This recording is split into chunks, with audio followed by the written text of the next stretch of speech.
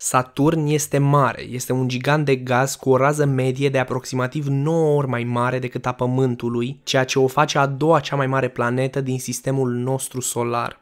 Spun totuși rază medie pentru că razele sale ecuatoriale și polare diferă cu aproape 10%. Raza este de 60.268 de kilometri la ecuator și 54.364 de kilometri de la pol la pol. Saturn are doar o optime din densitatea medie a Pământului, mai exact 0,687 de grame pe centimetru cub, în comparație cu volumul nostru foarte dens de 5,514 grame pe centimetru cub, dar deoarece Saturn este atât de mare, are masa a peste 95 de pământuri. Saturn este singura planetă a sistemului nostru solar care are o densitate mai mică decât apa, ceea ce înseamnă că dacă ai avea o baie destul de mare, ar pluti efectiv.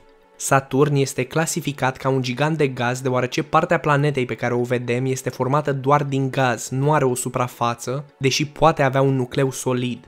Cu toate că Saturn se numește un gigant de gaz, nu este în totalitate format din gaz, ci doar are prea multă masă, mai ales când știm că este format în mare parte din hidrogen, care devine lichid la un nivel ridicat de presiune.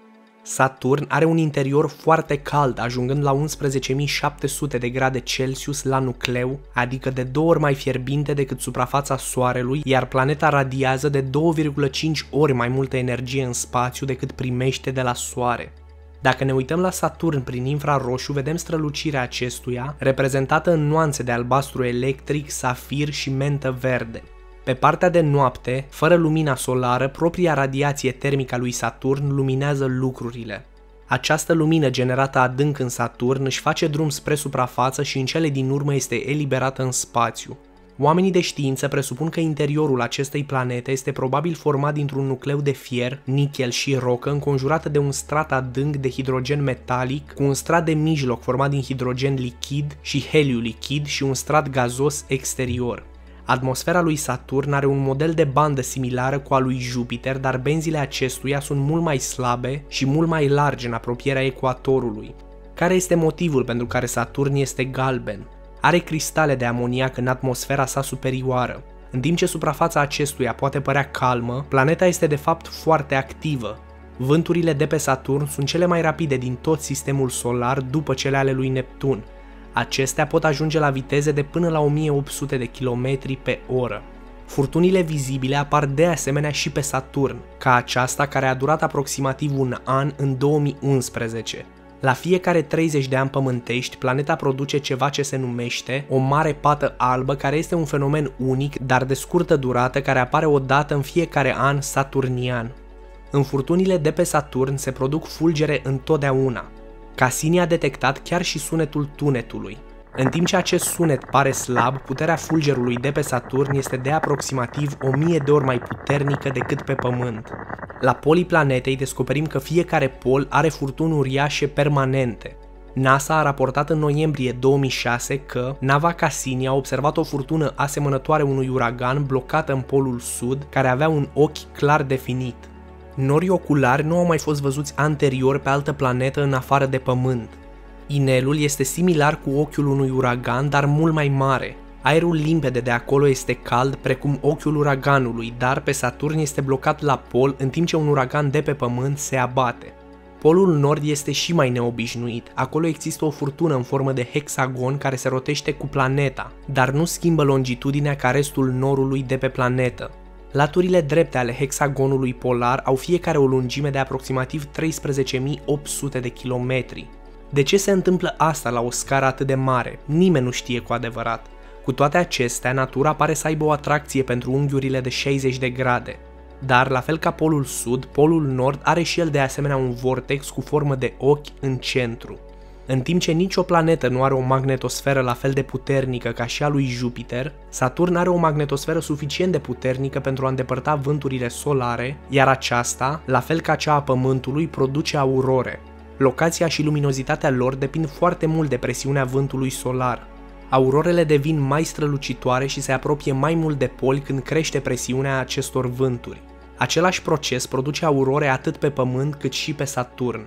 Electronii circulă de-a lungul liniilor de câmp magnetic în atmosfera superioară, iar acolo se ciocnesc de atomi și molecule. Atomii și moleculele eliberează această energie prin radiația de lumină la diferite culori și lungimi de undă. Pe Pământ, această lumină provine din atomii de oxigen și moleculele de azot. Pe Saturn provine din hidrogen. Saturn are un sistem inelar proeminent care este compus din 9 inele principale continue, formate în mare parte din particule de gheață și o cantitate mică de resturi stâncoase și praf.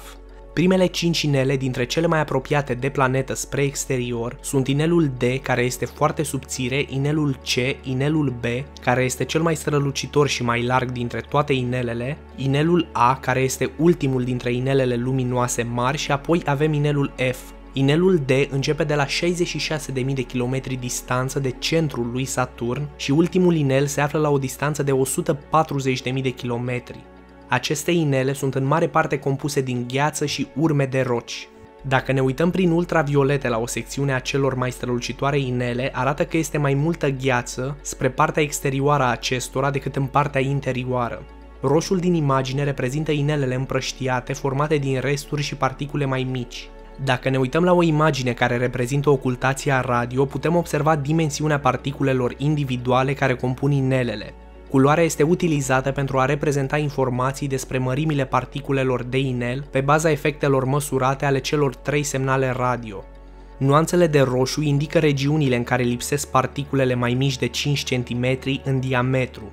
Nuanțele de verde indică regiuni în care există particule cu dimensiuni mai mici de 5 cm, iar nuanțele de albastru indică regiunile unde există particule mai mici de 1 cm în diametru.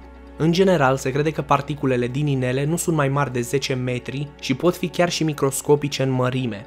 Principalele inele au o dimensiune de la 10 metri grosime până la 1 km. În special, la inelele B putem vedea că acestea nu sunt perfect simetrice. Pe timpul echinocțiului planetei, inelele pot deveni puțin șubrede. Uită-te la partea de sus a acestui videoclip unde inelul B se întâlnește cu inelul A. Vizualizarea acestei structuri dezvăluie creste cu o înălțime de câțiva kilometri. Prezența lor poate fi observată datorită umbrelor. Mărind imaginea, putem vedea amploarea câtorva creste ce există în această zonă. Oscilațiile au avut loc tot timpul în inele, probabil datorită prezenței unui satelit păstor. Diferențele din aceste oscilații pot fi văzute toate într-o zi și pot avea până la 200 de kilometri. Inelul F pare de asemenea să devină puțin șubred și are un exemplu perfect a ceea ce se numește satelit păstor. Acesta este Prometeu, care lasă o undă în inel pe măsură ce orbitează. Odată, în orbita sa de 14,7 ore în jurul lui Saturn, Prometeu, care are doar 102 km, ajunge la punctul din calea sa eliptică unde se află în cel mai îndepărtat punct de Saturn și cel mai aproape de inelul F. În acest moment, gravitația lui Prometeu este suficient de puternică pentru a atrage o bucată de material în afara regiunii de bază a inelului. Deci, ce vine după inelul F? Ei bine, primul după inelul F este inelul Janus sau Epimetheus, apoi inelul G, inelul Palen și apoi inelul E. Uită-te la această imagine. Acest inel albastru strălucitor este inelul E și chiar sub el poți vedea inelul Palen din partea de sus a imaginii. Inelul G este următorul inel distinct și, din nou, poți vedea inelul Janus și Epimetheus în partea de sus. Pe noi ne poți vedea? Suntem și noi de asemenea în această imagine. Aici, chiar în colț, se află Luna și Pământul. Deci acum am învățat câte ceva și despre inele. Există multe teorii despre motivul pentru care acestea sunt acolo, dar pur și simplu nu știm exact să explicăm. Știm că unele dintre luni sunt responsabile pentru o parte din materialul existent, dar știm de asemenea că o parte din materialul de acolo este responsabil pentru unele luni. Vorbind despre luni, hai să discutăm pe scurt și despre lunile care aparțin lui Saturn. 53 dintre acestea au nume formale. Acestea vin în toate formele și dimensiunile și în mod unic, cea mai mare lună a lui Saturn este Titan, care este chiar mai mare decât Mercur. Este singura lună din sistemul solar cu o atmosferă groasă în jurul ei. De asemenea, vom menționa că Saturn deține steaua morții orbitând în jurul ei, iar aceasta se numește Mimas. Saturn orbitează la o distanță de 9 sau 10 ori mai mare decât orbita Pământului față de Soare, iar un an pe acest gigant gazos durează aproximativ 30 de ani pământești. Ciudat este faptul că o zi pe Saturn este diferită în funcție de locul în care te afli pe el. La ecuator sau la poli, o zi durează aproximativ 10 ore și 14 minute. Oriunde în altă parte pe planetă, o zi durează 10 ore și 38 de minute. Problema este că Saturn nu este solid, deci nu este obligat să se rotească cu aceeași viteză peste tot. Acesta a fost videoclipul meu, dacă v-a plăcut nu ezitați să vă abonați. Mi-am creat și un cont de Patreon unde deja mă susțin câțiva oameni cărora aș dori să le mulțumesc din suflet. Aveți un link în descriere dacă sunteți interesați. De asemenea, mai jos găsiți și conturile mele de Instagram. Hai cu un follow și acolo. O zi superbă vă doresc tuturor!